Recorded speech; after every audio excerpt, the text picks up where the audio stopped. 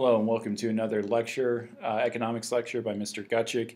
Today we're going to talk about something called the theory of production. We're just going to briefly kind of hit on that. And so on this slide you're going to see all the different things that we're going to learn today. And so the first thing under the theory of production that we want to talk about is something called the short run. Now these are periods not measured by time. In other words, I can't tell you the short run is a year. And I can't tell you, well, the long run is 10 years. They're not periods of time. Instead, they're measured by different types of cost. You'll see fixed cost, and you'll see the term variable cost. Fixed costs are those costs that are fixed regardless of whether you make zero of a product or an infinite amount. So they're going to be things like rent. There'll be things like salaried workers that regardless of how many of whatever good or service you make, you're still going to have to pay those costs. Variable costs are costs that change based on the number of products you produce. And so there'll be things like utilities, things like raw materials. Those things are variable costs. So in the short run, you're going to have one fixed cost and one variable cost. And the example is right here in the upper right-hand corner there. That's actually a picture of Black Friday. That's a good example of a short-run adjustment that a business can make. So let's say you're the owner of a local store, let's say a local Target store. You're going to make a short-run adjustment based on the number of consumers you're going to have that are going to enter your store at midnight or 1 in the morning or whatever the case may be. So you're going to have a fixed cost, and that fixed cost is going to be your building. You're still going to have to pay the rent of your building regardless. That's your one fixed cost. Your variable costs, let's say you hire more workers. Let's say you put more products in the, you buy more products from your suppliers. Those are going to be variable costs. And so that's a short run adjustment. You're going to have at least one fixed cost and at least one variable cost. Long run, all costs are variable costs. They're all going to vary. They're not going to be fixed based on how many you produce. And so I've got a picture there of Valor being constructed, and I couldn't find a picture of the Valor Arts building, but a long-run adjustment that Valor is going to make is the construction of a new arts building, because all those costs are variable costs. You won't know how many people you're going to have to hire. You don't know exactly how much it's going to cost to heat it, to run it, what your rent will be on it. So all those costs are variable costs, and so in the long run, all costs are variable costs. All right, we're going to go to the law of variable proportions and the production function. In order for me to do that, I'm going to bring up an Excel sheet right now. And what you're going to have to do is you're going to want to copy some of these numbers in your notebook. Actually, you're going to want to copy this entire chart. So you're going to start with the number of workers. You want to go from 0 to 12. And you're going to want to talk about their total production. Now, this is the law of variable proportions. You're going to want to make this table in your notes. So you're going to want to also put marginal production and regions of production there. Now, you're going to see the colors match up once you start finding marginal production. There's going to be an equation that you're going to need to know for this class, and that's how you find marginal product. Anytime you see the word marginal in front of something, first off, you should know what the definition for marginal is. It means extra. But anytime you see marginal anything, you can always pretty much go on this rule, that the equation is going to be the change in whatever you're trying to find, in this case it's product, over the change in this case it's going to be number of workers or quantity. So, change in product over the change in workers. The nice thing is the change in workers is always 1. So it'll be the change in product always over 1. Another way you can do that is by subtracting the top or the bottom number from the top number. So 7 and 0 is 7. So at worker number 1, the total product is 7. In class, I'll explain this using a pizza factory and why we see the law of variable proportions take place. What it's basically saying is that one worker, I can produce 7 of something. If I hire the second worker, we can produce 20. We're going to say pizzas because that's going to be the example that I'm going to use in class. The third worker, when I hire the third worker, we can make 38 pizzas. Fourth, and so you can start to see that. The marginal is the change in, and so that's going to be this graph down here.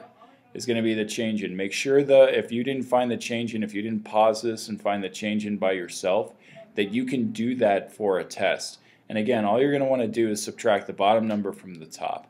And so you can see now the change in the product, which is the marginal product. So from 0 to 7, the change was 7. From worker 1 to 2, the change in the product, the amount we made, was 13. From when I hired the third worker, we made 18 more pizzas, and that's what it's basically looking at. When I hired the fourth worker, we made 24 more pizzas, and so on and so forth, all the way down to actually you get negative numbers, and that's stage 3. What I want you to do in your notes is go ahead and draw a graph, putting the number of workers down at the bottom on the x-axis and your total product on the y-axis. So go ahead and do that. And then go ahead and graph the total product points. So go ahead and graph where 7 is, where 20 is. You're going to see a graph that's going to slope up very, very rapidly. It's going to slow down. And then eventually at the top, the law of what we call diminishing marginal product sets in. So diminishing marginal product sets in at the 11th worker. And what that does is it goes into negatives. And again, I will explain this further in class, but think about it this way. I make 7 pizzas by myself. I hire the next person, we make 13, and so on down the road. So much so that I hire the 11th worker.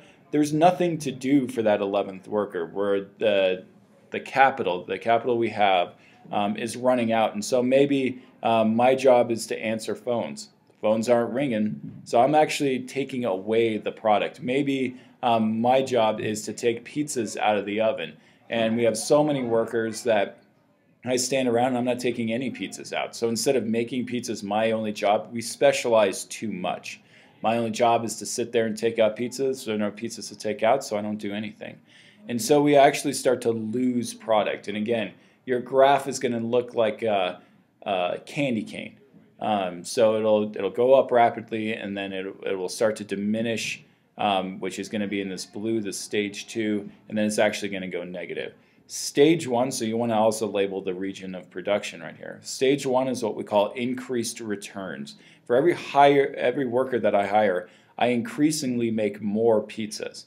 Stage 2 is what we call diminishing returns, which with each worker I hire, we're making more pizzas. Look at the total production is going up. We're making more pizzas. We're just doing so at a diminishing rate. And then at stage 3 is what we call negative returns. So with the 11th worker that I hire, we're actually going into negative. We're taking product out. We're actually losing product at this point. And so the question that always comes up is, at what point should businesses stop hiring? And you should be able to tell almost from this, all right? And the answer, of course, is always, well, it depends, right? If it's just solely, if you don't know anything about the cost, it's going to be at the 4th worker, or I'm sorry, at the 10th worker, the 4th marginal product. Because at that point then, at the 11th worker, we're actually taking product away. But it depends on your cost. And so you're going to see this spreadsheet and you're going to freak. Because there are a lot of costs in here. I understand there's a lot of revenue. But all I want you to do for now is just copy down, again, pizzas per hour, copy 0 through 15. Put fixed costs in the next column. It's going to be 50, remember, whether we make 0 or we make 10 trillion, it's always going to be 50. That's going to include my rent. So go ahead and put fixed costs, and you can put a 50 and just draw a line down. Variable costs, now I've got to give you the variable costs, because that's going to depend on how many pizzas we're making in an hour. And so go ahead and fill in the variable cost. Total cost is real easy. Fixed cost plus variable cost equal total cost. I would write that down in your notes if I were you. So fixed cost plus variable cost equals total cost. Next comes the marginal cost. Remember, I told you anytime you see marginal, you can pretty much count on the fact that it's going to be change in whatever the marginal thing you're looking for over the change in quantity. Again, the change in quantity is always 1, and so the marginal cost is always going to be the change in than your total cost. In this case, it's always 5 until we get down to the 15th pizza, and then it's 30. That may not always be the case. You can take the bottom number, subtract it from the top. Bottom number, subtract it from the top. The marginal revenue, don't worry. Write down marginal revenue, write down 10 and make sure that it's 10 all the way down. But don't worry about the marginal revenue. I'm going to explain that a lot more in class, so hold off on that. Total revenue, all right, how you find total revenue is the same way you did for demand elasticity. It's price, which in this case is going to be marginal revenue, times quantity, which in this case is going to be pizza. So total revenue is the same equation regardless of what you're looking at. It's always price times quantity. Regardless of whether it's demand elasticity or whether it's the production cost, it's the exact same thing. Profit's real easy. It's total revenue, right there, minus total cost. When you see the red number here, that's bad. That means you're losing money. When you see the black number here, that's good. That means you're actually making a profit. Again, remember that businesses aren't in business to make profit. They're in business to maximize profit. And we'll talk more about that later.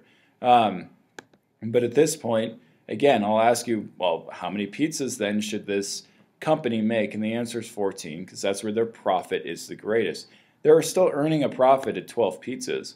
But if they stop there, they're leaving $15 on the table. And so they're going to want to make 14 pizzas. If you've ever heard the term operating in the red, that even up here it says it's bad. Even Excel knows that operating in the red is bad. And then operating in the black is positive. And that really does it for the production function and the theory of production. If you've got questions, make sure to ask them in class. And make sure, again, to ask me about how making pizzas really fits into this whole thing. So thank you and have a nice evening.